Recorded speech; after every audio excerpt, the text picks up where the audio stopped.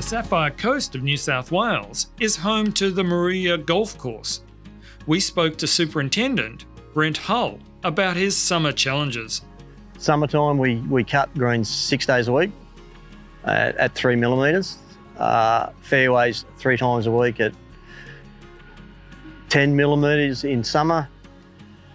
In winter, we go up to 13 mil. The Kaikuya fairways normally beat us and thatch up a bit by about mid-February, so we do have to lift the height there so we don't get too much scalp. Greens are bent predominantly with a splash of power through them.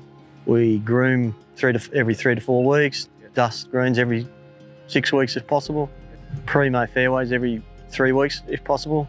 We get a bit of bill bug, I just want to control that.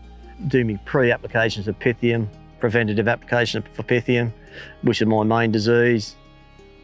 Touch a bit of wood, we don't have a lot of weevil problem. We asked Brent about his reserve Stressgard application.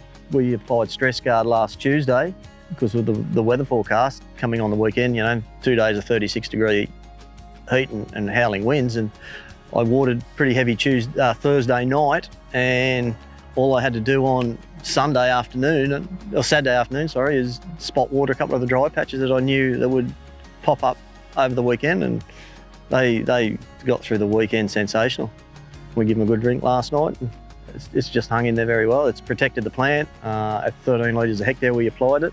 I put a little bit of ferrous sulphate and Epsom salts with it just to give it more of a colour, and I'd say probably the worst thing, I got a little bit of growth out of it, which probably slowed the speed of the greens down for the open, but hey, they were alive.